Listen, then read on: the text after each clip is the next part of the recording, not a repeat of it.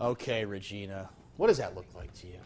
It looks like a Star. UFO. Does it look like a UFO? I don't know. I love this stuff. This is from Bonnie Longo. She sent this in.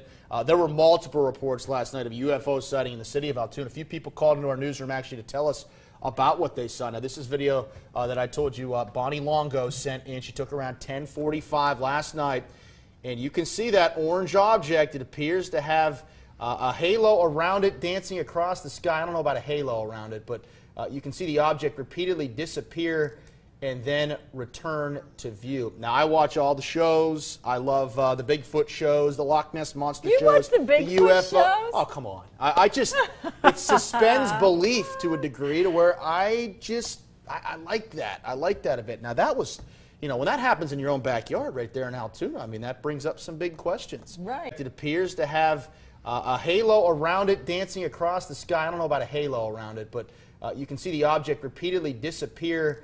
And I love this stuff. This is from Bonnie Longo. She sent this in. There were multiple reports last night of a UFO sighting in the city of Altoona. A few people called into our newsroom actually to tell us. Okay, Regina, what does that look like to you? It looks like a Star. UFO. Does it look like a UFO? I don't know.